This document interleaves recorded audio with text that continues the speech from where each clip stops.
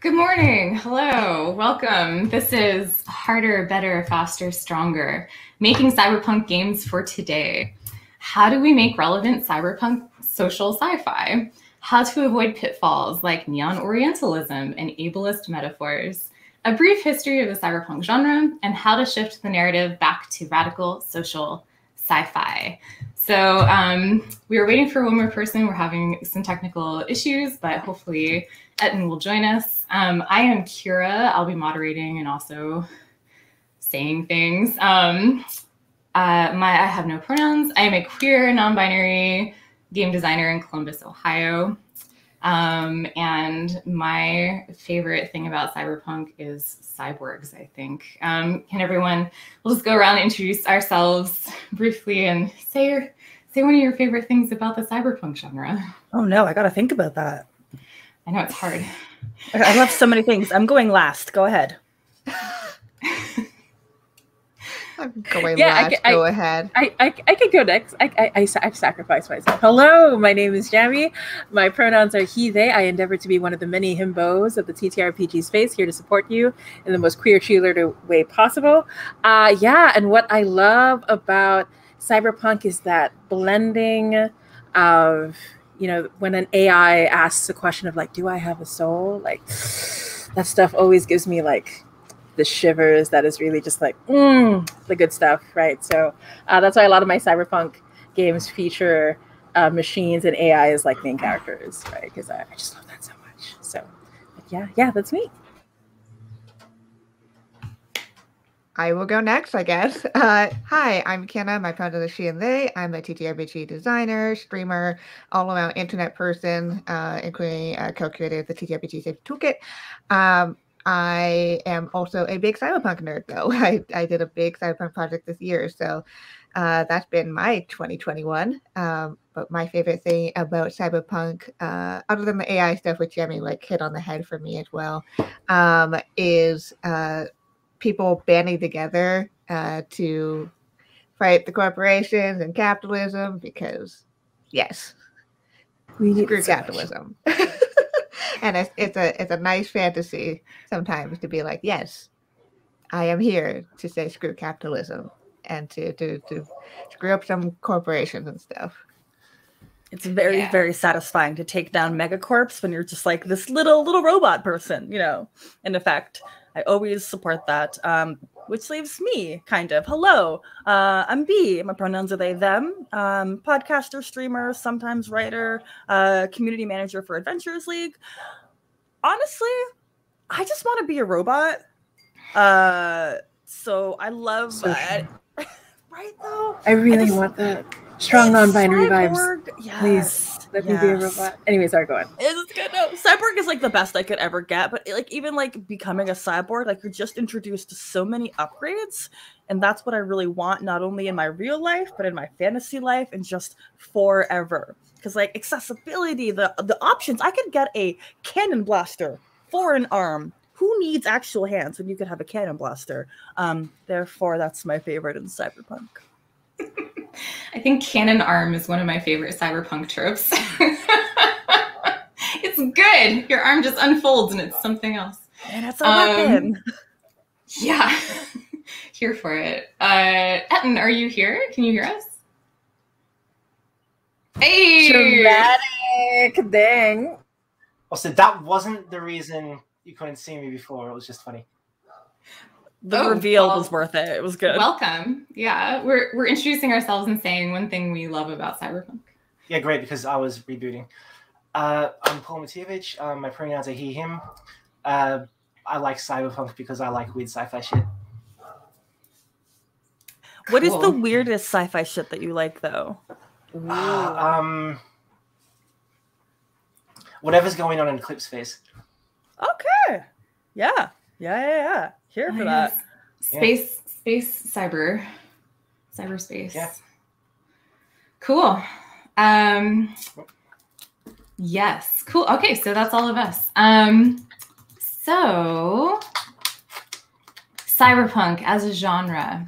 I think a lot of contemporary mainstream cyberpunk favors style over substance. We've probably all seen this after the rise of Cyberpunk, the video game, 1 year ago. It feels like forever ago. That it's just when you Google Cyberpunk now, that's all that comes up is that video game. But this is kind of a weird representation of the genre in itself, and not the genre in its entirety. Contemporary cyberpunk, the tropes tend to be neon, rain, style, emo characters, maybe some naked ladies on giant billboards. But it lacks the context, the themes, and the meaning of cyberpunk that we love. So a lot of the problems you might see in mainstream cyberpunk include guns, military or cop porn, hot rich people being cool, hot objectified, feminine folks, or techno-orientalism, or any other brand of racism. But a lot of cyberpunk, that goes back to kind of the beginnings of cyberpunk and marginalized cyberpunk. It actually focuses on things like high-tech, low-life. So like you're looking at subcultures and people who live kind of in marginalized identities, like queer, disabled, diverse bodies, neon noir. You're looking at a capitalist dystopia. So you're talking about class inequity. You're looking at a lot of social critique and, of course, technology. So a lot of cyberpunk goes back to, cyberpunk originates with the holy trinity of Blade Runner, the movie, Neuromancer, the book by William Gibson, and Akira, the manga, the Japanese manga. And from those three kind of spawned all of these ideas about, class inequity. And it was in amidst, 80s global politics. So we had the Cold War. We had a huge focus on technology, kind of the fear of rapidly, progressing technology without kind of any moderation or control, mostly by richer-centric people. And, there's that famous quote from William Gibson, "The future is here, but it's not evenly distributed yet. We have all the technology to do anything that we wanted, to live the best lives that we can, but only the 1% gets to do that," right? So those are kind of the key elements that we see in the cyberpunk genre. And there's millions of kind of cyberpunk is like an umbrella term, right? And there's millions of subgenres under cyberpunk, which I won't get into, but Google some subgenres and you will see a million of them. They're pretty cool now. We have a lot of different types of cyberpunk today, aside from kind of like the 80s retro nostalgia that tends to be in the status quo mainstream.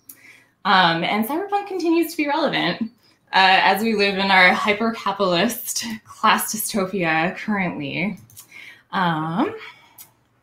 So that's kind of like an overview of cyberpunk. One other key thing to kind of think about is that marginalized creators have been making cyberpunk since its inception. The Matrix. What? Yeah. The Matrix, totally. And I think that they're just rarely mentioned among the cis straight white creators. So, we've always been here. All of us here create cyberpunk as well. So with kind of with that intro, kind of like thinking about those ideas going into this and into role-playing games, there's a big difference between a lot of these ideas and what we see in especially kind of big tabletop role-playing games, like the big, Cyberpunk itself and Shadowrun and what's the other one I'm thinking of? I guess even Eclipse Phase sometimes. Cyberpunk Red?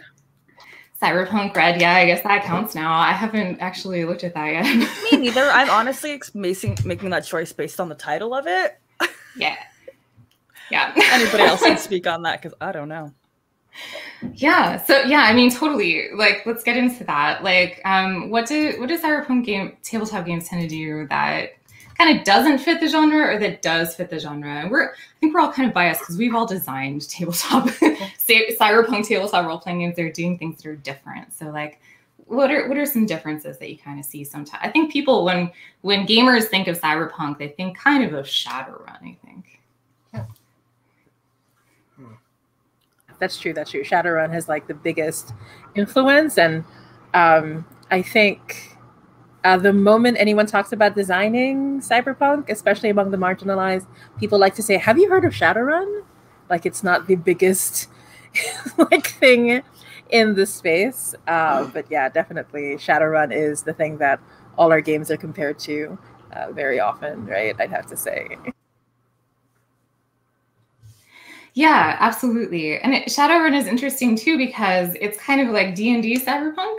It's like, it's got it's fantasy sci-fi, which is fine and cool. And there's some cool things that Shadowrun does. Like it has like pretty cool indigenous representation for its time, It has some cool ideas about fighting corpse. But a lot of it is a little neoliberal in its approach. Oh, absolutely. Now, I'm trying to think, like, how does cyberpunk kind of differ as a genre from genre as we know? I'm a big fan of the often indie tabletop games that I'm playing. We're always the small person. We're not that 1% who holds anything. We are the ones trying to fight to take them down.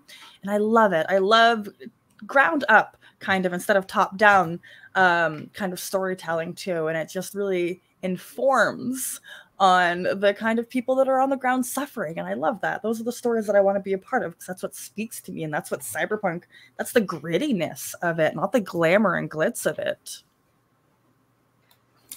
And I think there's something to be said too, where so when we're looking at the genre as a whole, a lot of the media that we see is this kind of, it is tinged in this nihilism and this idea that like, whatever you do, you're just a small person up against the whole system.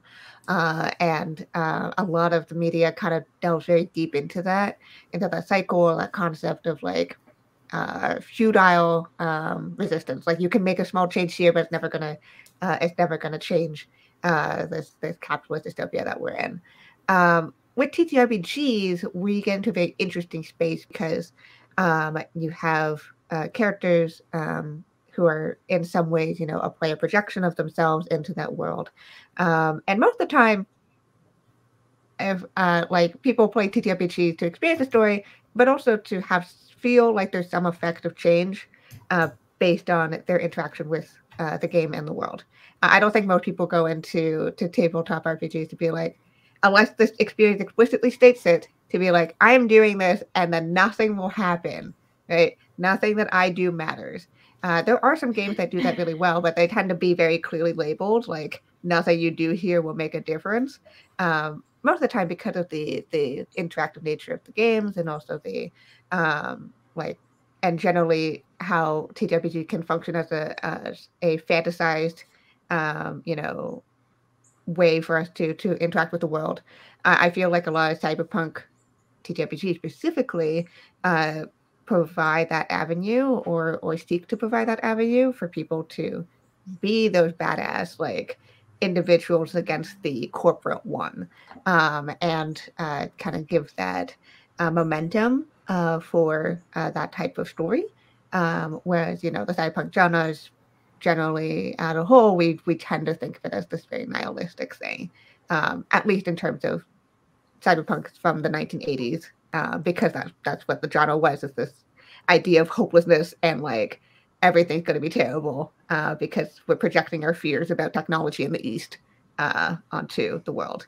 So it's kind of interesting to see how like most of the time we are playing, the people who have to fight back against stuff in TTRPGs.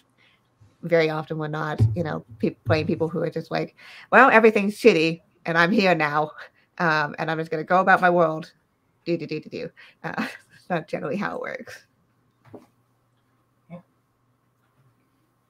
Yeah, that reminded me. There is kind of a lot of despair in some mainstream cyberpunk, I think, where it's kind of just like you're just trapped in this system and you just have to be a worker bee and this is just your life, as opposed to like, no, revolution.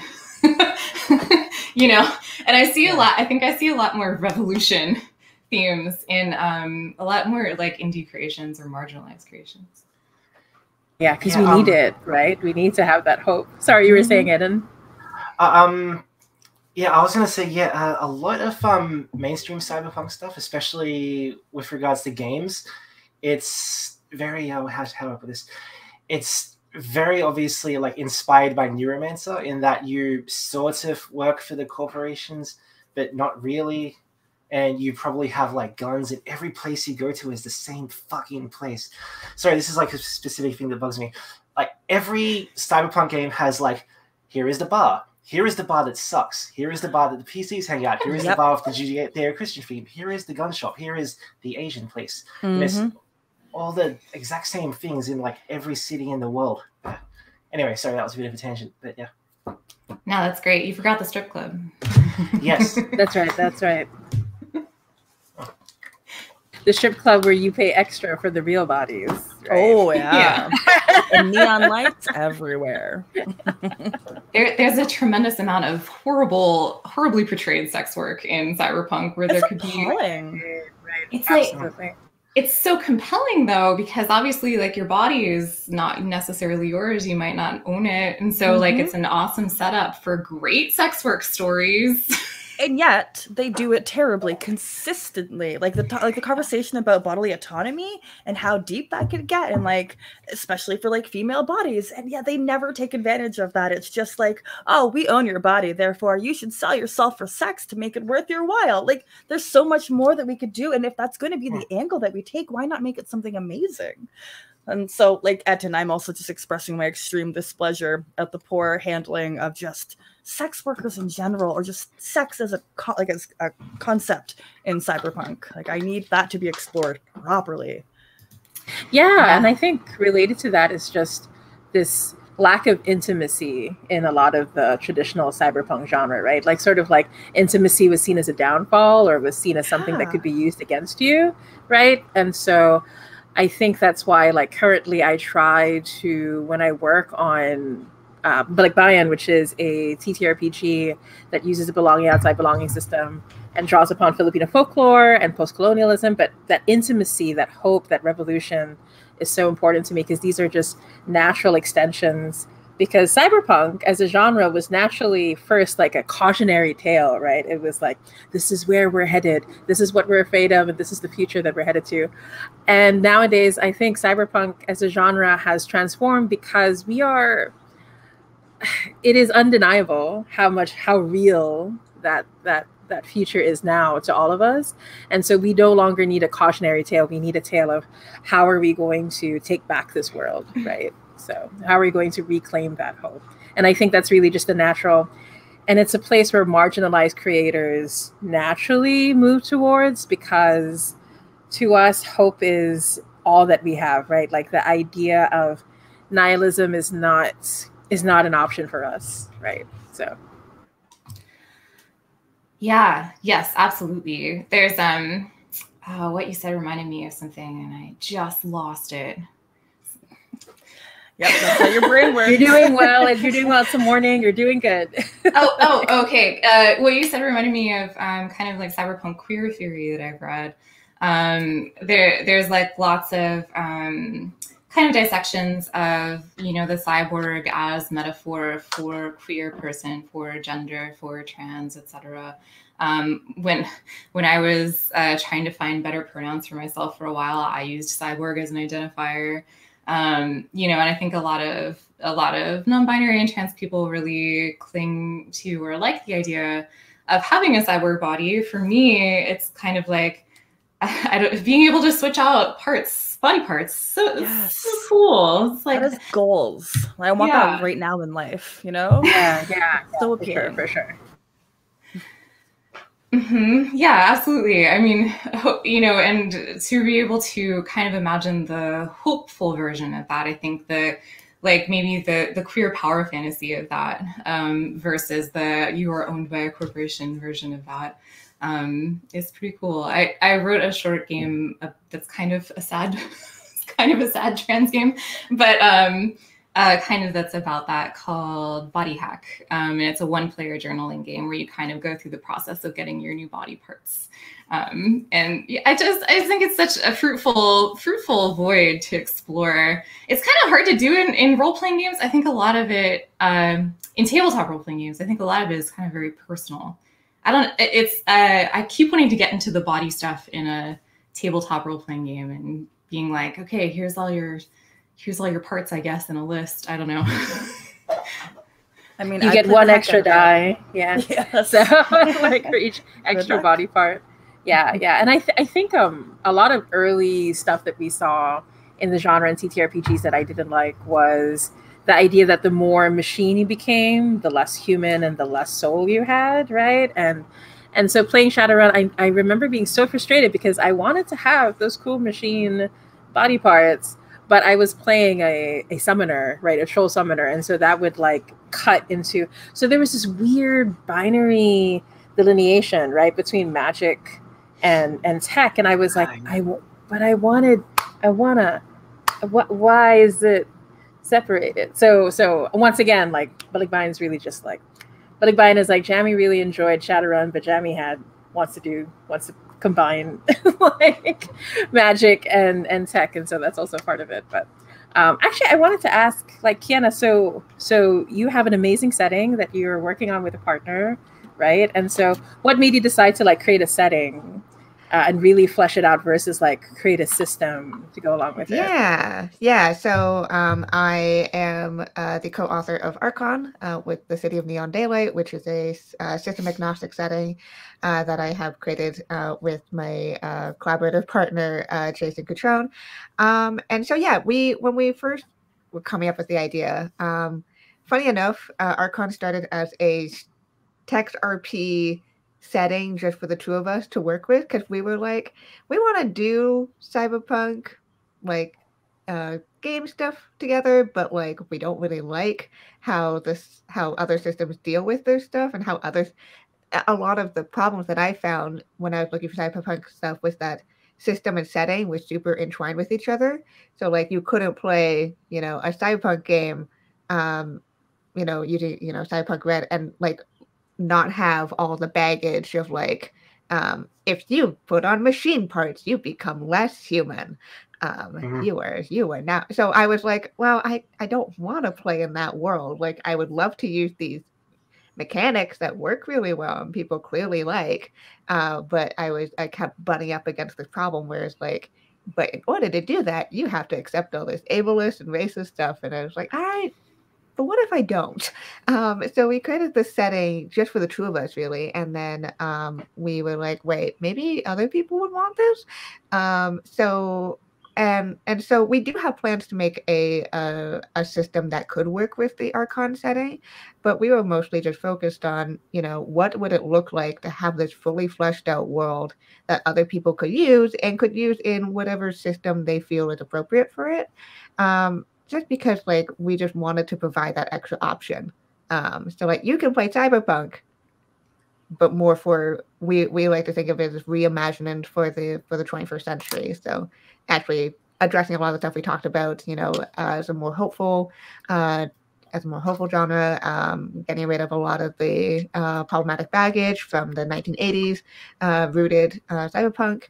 And really examining it from a modern lens, because again, with any fiction, especially speculative fiction, even though you're talking about the future, what you're really doing is you're talking about the present that it was created in. That's just a truth among any speculative fiction, is that you can't imagine a future without basing it on what is happening right now in some way or another, whether that's going along with what's happening in the future, or going along with what's happening in the present, or like be explicitly subversive, but either way you're rooted in the present day. So we were like, let's just create a whole setting. So we've created everything from like, what is the history of this place, what are the places, not just all bars or strip clubs. We were very like, We need to put in more cool places. Putting in NPCs and hooks and all that stuff. And a big part of it was creating these 5 tenets for ourselves, these 5 principles that we went into creating the setting with. So we knew what we were going into and what everyone else would know going into the setting. And those are a lot of my own principles about cyberpunk as a genre.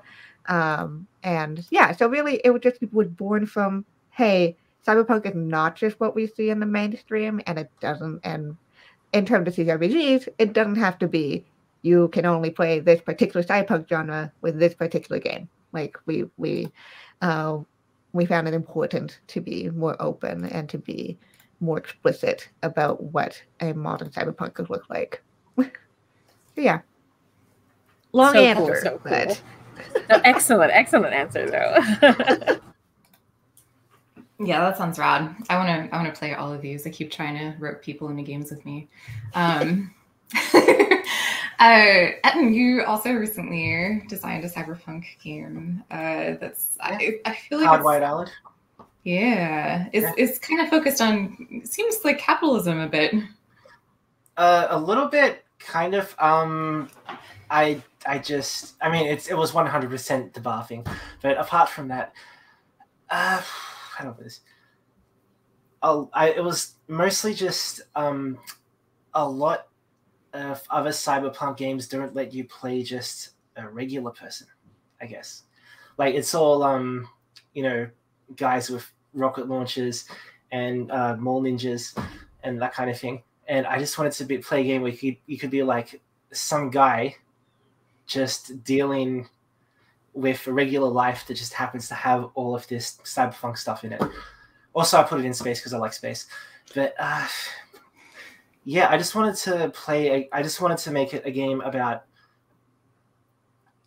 how you would deal with this kind of thing. If maybe you can have a lot of cool skills, like you can be like a thief, or you can be a cool hacker, but not necessarily like this jacked, I don't know, corporate warrior or whatever. You just afterwards you like to go to the coffee shop or like sleep a lot and that kind of thing. Apart from that, the other thing is I am very bad at writing stuff that isn't comedy.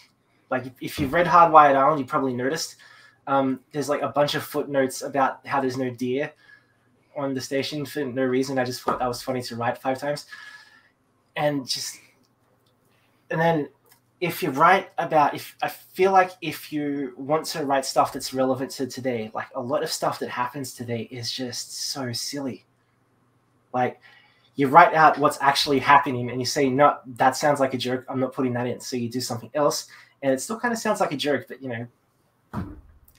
at least people will kind of take it seriously. So yeah, I'm trying to think of an example off the top of my head. It sounds a lot like keying into the absurdity, like absurd cyberpunk. Like it reminds me kind of Cowboy Bebop's tone. Oh yeah, I like Cowboy Bebop. That was a big thing. I like how Cowboy Bebop, even the main characters who are like cool bounty hunters, are just like regular people who just like they goof off when they're not working.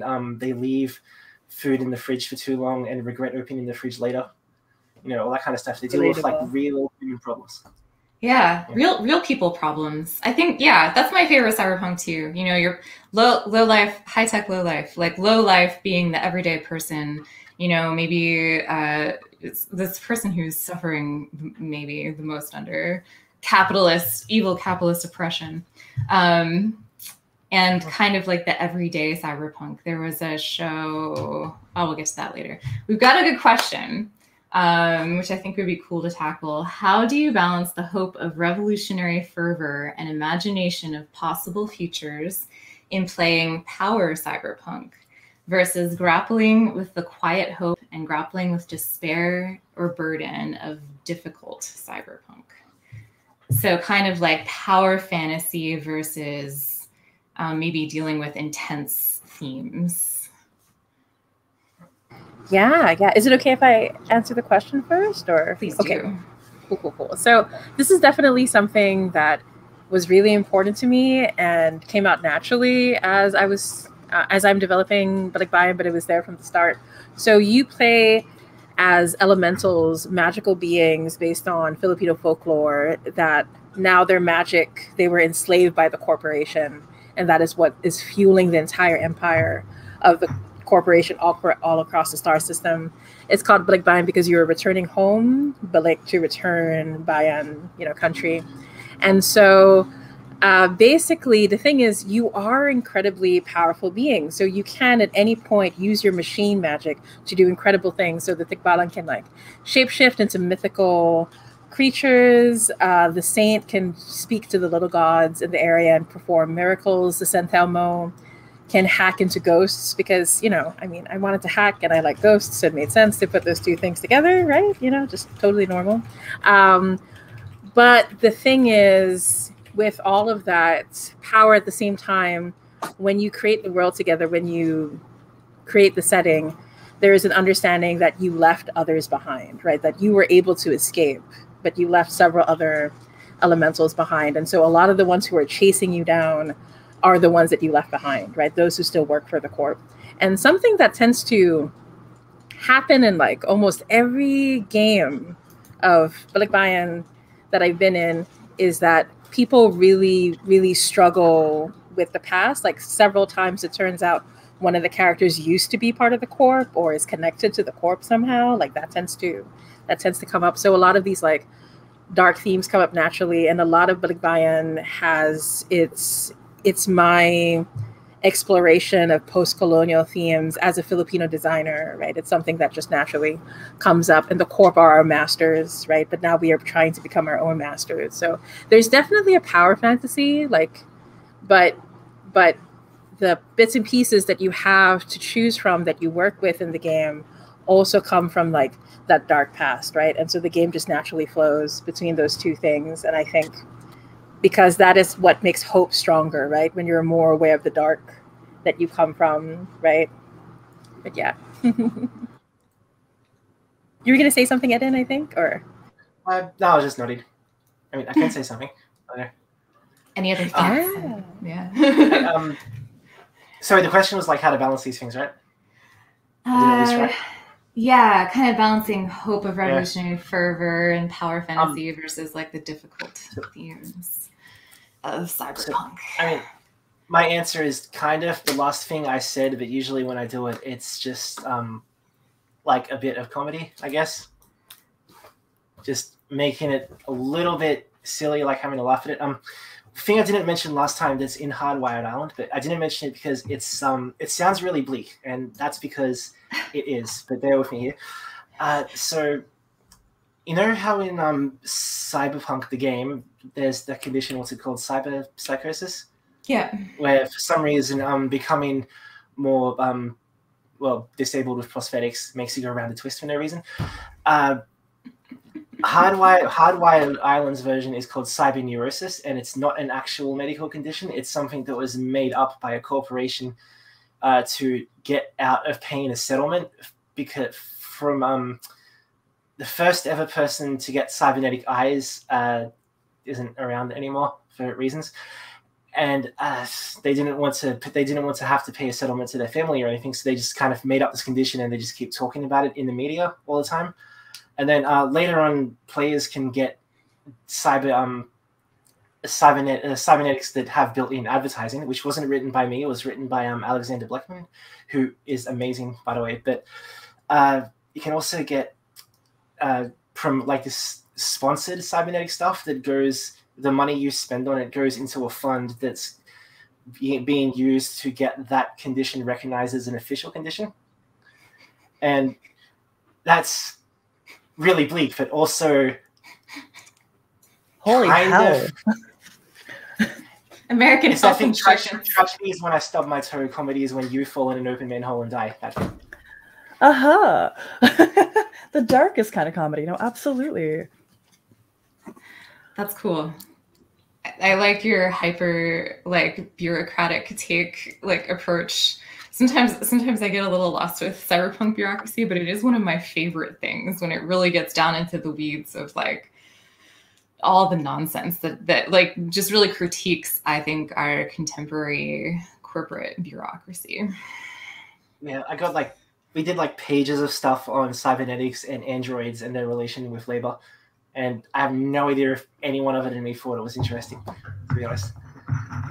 But I liked it.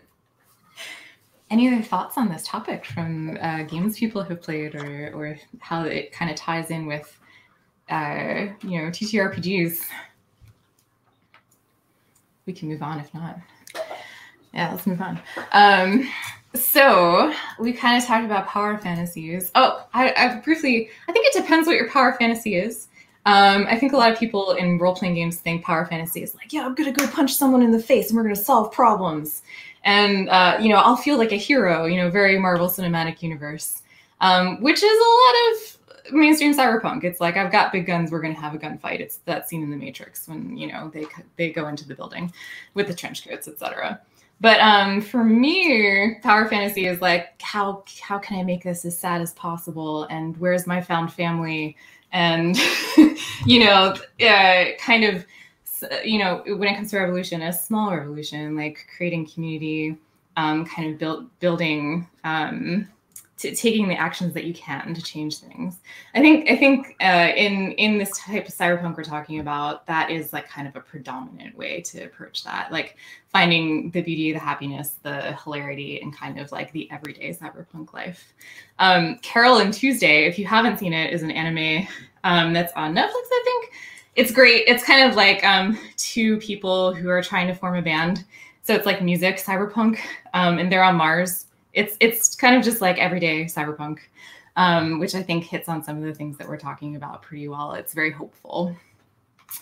So we talked about issues. I think we covered issues pretty well, actually. What we find interesting in cyberpunk. We kind of went over with like the descriptions of our games. Is there any kind of cyberpunk, like, what is some of your favorite stuff to, like, when you think of different media that influences the games that you're creating, or like your favorite themes that you want to highlight in cyberpunk? What do you think is some of the stuff that you think of the most, or key media touchstones that might not be as well known? I have a key media touchstone. It's not that it's not well known. It's just that it's always done the exact same way. But my all-time favorite is giant mecha robots that are trying to take down mega corporations, or they're involved in the corporations. I watched a lot of Gundam growing up. And that really takes the idea, because like what is happening on the planets around Earth, it's just like these 1%ers are trying to oppress the people, and there's always that one person that has that giant robot that can save the world.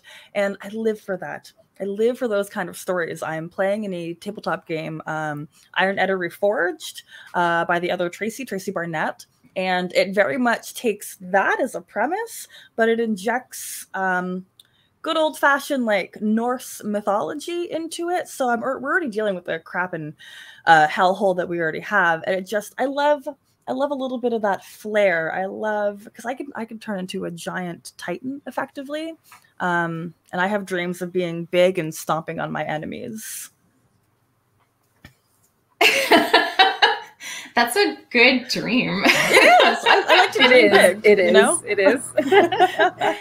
The mech genre also kind of has that inherent like emo relationship drama baked into it too, right? Absolutely. It's hard to disassociate the two. Good stuff. Anyone else? Like not as well known cyberpunk. I know that Ghost of the Shell, the original film, is very well known, but my favorite is actually the standalone Complex series. I think it's so good. Every time I hear that opening song, I go into a different headspace, right? It's so good. So despite the fact that Section 9 has its issues, I think overall Standalone Complex as a series delves into so many different great cyberpunk themes in this really subtle way that I really enjoy. And I think this ongoing, like, it really explores what does it mean, like the ghost of the machine, right? Like that nature of the soul, because the main character, most of their self has been replaced by machine parts, right? And so there's this constant question of like, who am I really, like, outside of my job, and what do I really desire? And, you know, I think it's really, really good stuff. My favorite episode has to be the one, just thinking about it makes me cry. It's one of the early episodes in Standalone Complex when the tank, so there's a person who, right, like Kira knows what I'm talking about already. So there's a person who gets sick, is unable to, you know, they pass on, but they are able to transfer their brain, I'm getting emotional, to a tank, right? And so I don't want to spoil what goes on in the episode. You have to watch it. So at first you think, this is just an episode about stopping the tank. It must be about vengeance. But no, it's about something else, and it's so sad. It's so good. So it's one of my... And I just really love how anime as a whole has like taken the cyberpunk genre that was like so focused on tearing down the East and like focusing on tropes of Orientalism. But I really feel like anime, when it delves into cyberpunk, has really made it their own, right? And added their own take on it that I really, really love. So my vision of cyberpunk is really more anime influenced because of it. But yeah, I also watch way too much anime because I went on B's show and I watched 9 hours of anime straight before seeing B. You did I your dreamt homework. in like Akira flashbacks, but anyway, no, but it's really good stuff, really, really good stuff. But yeah. Yeah, Ghost in the Shell, oh my god, it's my favorite thing in the world. It's the first time I like saw a character, I was like, that's me. I feel like I'm being represented on screen. Like just kind of in a gender way. Gosh, that episode you're talking about with the tank is so good. Oh my god, there's so many heartbreaking episodes. And it's essentially, I mean, there's some cop issues with Ghost in the Shell standalone complex. Like technically they're cops, but it does get into the fact that they discover corruption inside the bureau, and they start dissecting that and taking that down. So it's hit or miss, but you know, at least they kind of address. It's kind of one of those Japanese things. It's like, did you know we have bureaucracy problems? No, you know, like Shin Godzilla and stuff like that. And Cyberpunk anime is so much good stuff. Lane is another good classic. You know, Cowboy Bebop, which is getting remade, of course. I just started rewatching it, and it's even better than I remember. Yeah, I watched the whole thing for the first time last year. I mean, my partner did because we'd never seen the whole thing. It's all about that mushroom episode. I'm currently watching it with my partner right now because I have never, and every single person I talk to is like, how have you not watched this? This is Kiana Core. And I'm like, but there's so much stuff to watch, you know? You didn't tell me that there'd be a non-binary gremlin and a very smart dog in it. You know, that should have been the hook. Those are the selling points, yeah. Non-binary gremlin is the perfect description. Kiana, do you have any kind of genre like touchstones that are inspiration for you? Yeah, it's interesting. So my touchstone into the genre was Blade Runner, like one of my favorite movies. One of my dad's favorite movies, so we've watched like every single cut and ending and all that stuff. And I started that pretty young. But when I went into school and university, I started developing more of the critical knowledge and a lot of the academic focus on cyberpunk as a genre. So a lot of my own background and touchstones actually come from a lot of those philosophical thinkings about, you know, what it is to be human and what it is to be you know, a person in a society. So looking at a lot of the ethics stuff, which is kind of a weird thing to bring into TTRPGs, but my sub focus in university was with AI ethics or tech ethics specifically. So yeah, I don't have like specific like media, and I would have to go looking into all of my academic papers to figure out which ones but I mostly look at it from a philosophy, cog-sci, and, you know, ethics viewpoint, and that I think is a valuable lens to look at cyberpunk as a genre, because cyberpunk is, you know, in a capitalist dystopia, it's all about the violation of those ethics, and then what does it mean to do good in a terrible world. what does it mean to do good by you, by the community, by other people, and all that stuff. So yeah, unusual answer, mostly because my other media touchstones have been touched upon already. So we'll get there. That's a great answer. I have like several of those like essay compilation books on like, you know, one's called like Machine Sex and another one is like, you know, feminism robots or something. I don't know, just like where it's a collection of academic papers on this stuff. They're super cool. A lot of them are dated. Like a lot of them are from the 90s, but you know, kind of like you can see the transformation of like how people thought about it then versus how we're beginning to think about it now that we're all, you know, like cyborgs every day. And do you have any last minute genre thoughts? We've only got 5 minutes. Okay, well, real quick, like I was just gonna say anime, lots of anime. Apart from that, I guess I'd mention Eclipse Phase again. That's one of mine. It's a bit more like transhuman horror, but I usually play it as very cyberpunk.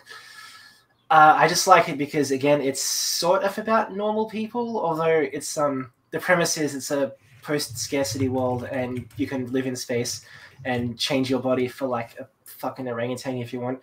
So it's more about like the kind of bullshit that normal people get up to if you let them do that, I guess. Mm-hmm. Cool. I'll keep it short. That's my thing. That was so good, though. It's like, this is what I want. This is what I like. Beautiful. I want to be a monkey with a knife. Yes. Yeah. We all have goals. I want to be a giant robot, you know? A plus. I want to be a lesbian cyborg. Yeah. I want to rebuild myself like Akira, right? Ooh. From nothing and just wahaha. Sorry. So anyway, that's my real self showing through for a moment. Akira is so it's talking about cyberpunk and horror is interesting. That's kind of like a crossover point.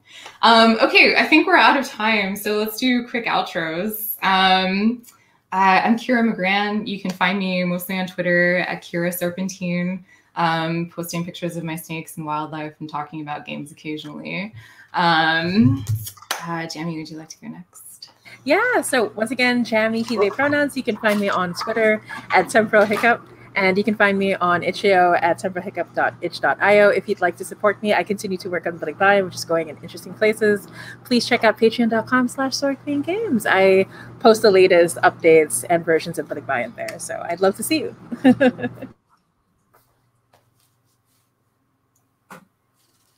Hello, I am B Zelda. I am a podcaster. Gosh, I do a ton of podcasts. Honestly, follow me on Twitter to figure out what I do. You can find me as at B_Zelda. I don't know if I could say that I've contributed to Archon. Yes, you can. Yes! You are. Which was so much fun because that setting is incredible. I'm participating or I'm playing and streaming and podcasting in so many cyberpunk settings. I just want to immerse myself in this so I can eventually live out my dreams of becoming a, 50-foot tall robot. That's not too high. I think that's, I'm giving general kind estimates for how tall I want to be. Reasonable goals. Very reasonable. I'm Kiana. You can find me over on Twitter at KianaS. Best way to figure out what I'm doing. If you want to learn more about Archon, which is, again, this new cyberpunk setting that's system agnostic, created by me and Jason Catron, and has awesome expansion writers like B, but also Amaraz and also Sailor Scout Austin. You can go check that out over at kianas.itch.io. And we are working very hard on getting version 2.0 out in partnership with Metal Weave Games. So you'll be able to get the PDF and a print run of the expansion. So basically it has the setting as we have it now, but also all of the content from our expansion writers, plus our own expansion, plus new NPCs and art and maps, and it's great. I'm very excited to have that for you at the beginning of next year. So so go check that out, and you can go follow more updates over on both Twitter and on Itch. Is it me? Yep. Okay. I'm Etten. You can find me on Twitter at Etten64. Hardwired Island is coming out in print soon. You can get it in PDF. I also made Breakfast Cult and Oh Dang Bigfoot Stole My Car with my best friend's birthday present inside. I make very good posts. Bye. Bye. Yes. The best goodbye. Yes, Go, yes. go. Woo!